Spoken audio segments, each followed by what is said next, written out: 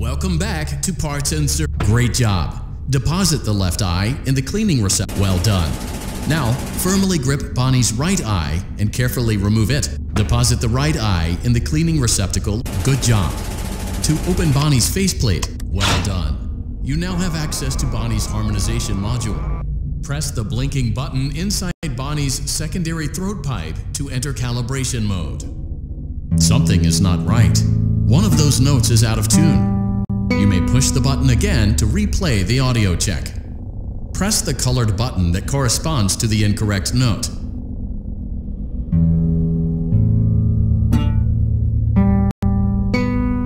Press the blinking button again to verify your work.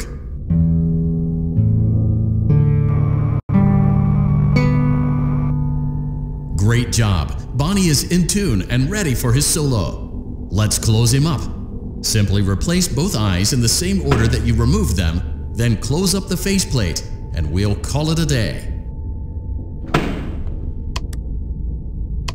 Well done. That concludes your parts and services task. See you next time.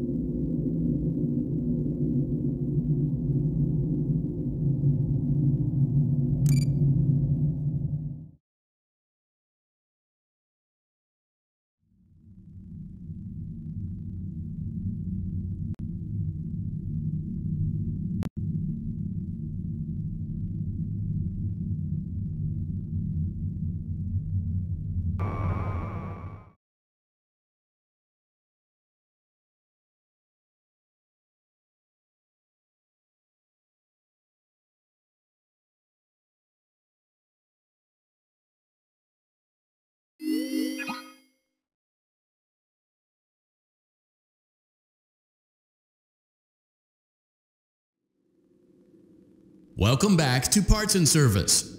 It looks like Freddy's got a pretty good hold of it. Good job. Now place the hat in the lost and found bin. While we're at it, let's make sure there isn't anything else stuck inside. To access Freddy's chest cavity, grab Freddy's bow tie and pull it outwards. Well done. Freddy's chest cavity is now open. Remove the child's watch and place it in the lost and found bin.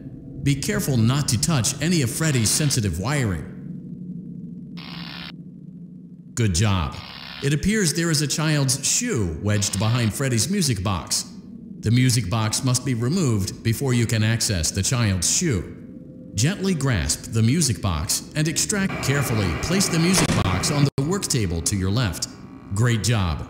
To reset the safety latch, press. Now, remove the child's shoe and place it in the lost and found bin.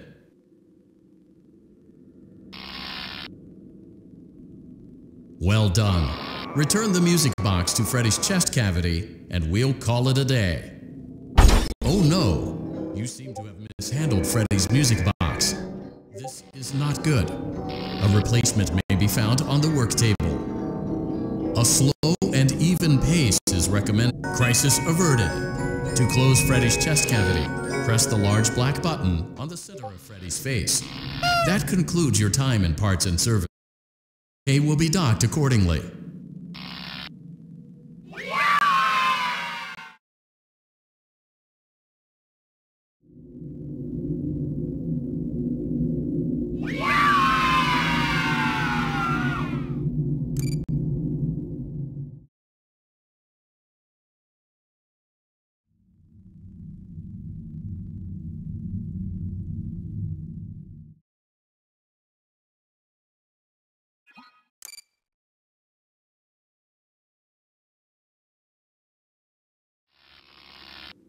Welcome back to Parts and Service.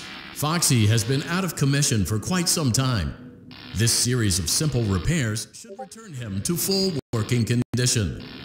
First, carefully pick up and place Foxy's head. Oh no, it looks like Foxy's proprietary servo motors are malfunctioning. It is recommended that you keep an eye on Foxy at all times. You will need to place new control fuses in the exposed receptacles to continue. Retrieve the fuse from drawer number 1 that matches Foxy's leg receptacle. To avoid bodily harm, wait for Foxy's legs to stop moving before inserting the control fuse. Good job. Foxy has regained control of his legs. A gentle reminder, it is recommended that you keep an eye on Foxy at all times. Oh no, it looks like a former employee attempted to repair Foxy's chest motor using an incorrect fuse. Carefully, remove the incorrect fuse from Foxy's chest and insert it into Foxy's upper arm receptacle.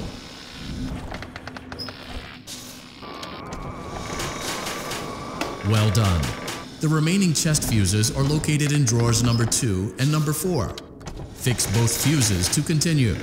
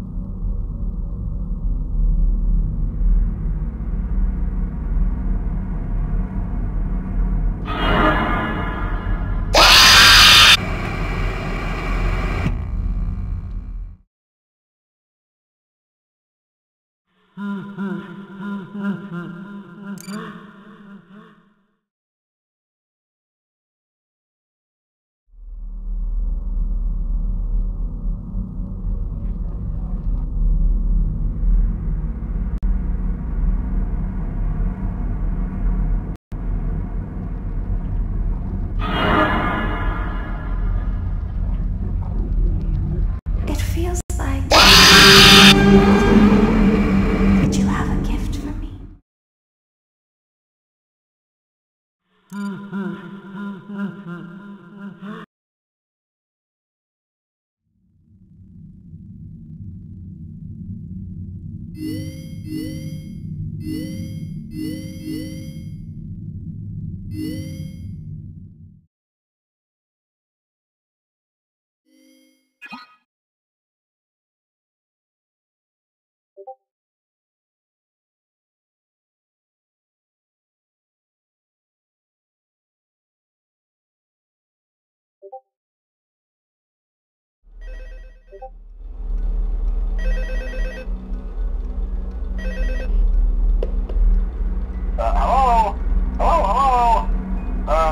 Hello and welcome to your new summer job at the new and improved Freddy Fazbear's Pizza.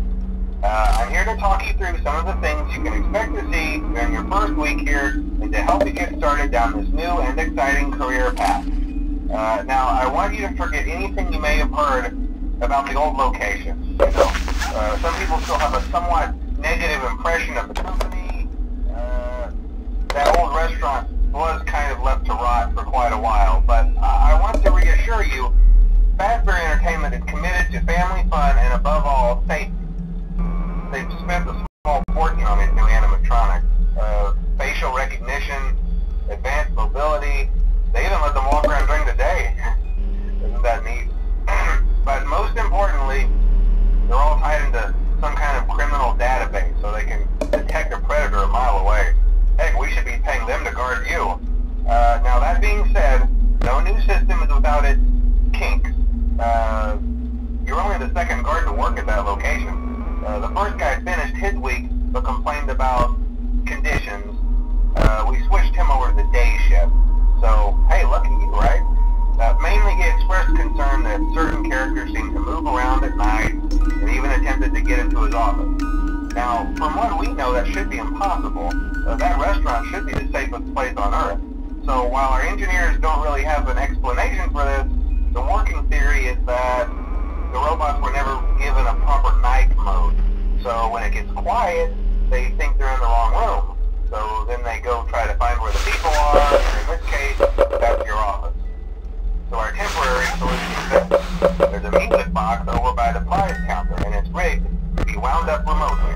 So just every once in a while, switch over to the prize counter video feed and wind it up for a few seconds. It doesn't seem to affect all of the animatronics, but it does affect one of them. And as for the rest of them, we have an even easier solution. You see, there may be a minor glitch in the system, something about robots seeing you as an endoskeleton without his costume on, and wanting to stuff you into the suit. So hey, we've given you an empty Freddy Fazbear head. Problem solved. You can put it on any time and leave it on for as long as you want. Eventually anything that wandered in will wander back out. Something else worth mentioning is kind of the quirky modern design of the building. You may have noticed there are no doors for you to close. But hey, you have a light, and even though your flashlight can run out of power, the building cannot. So don't worry about the place going dark. Well, I think that's it. You should be golden. Check the lights, put on the Freddy head if you need to. Keep the music box wound up. Piece of cake. Have a good night, and I'll talk to you tomorrow.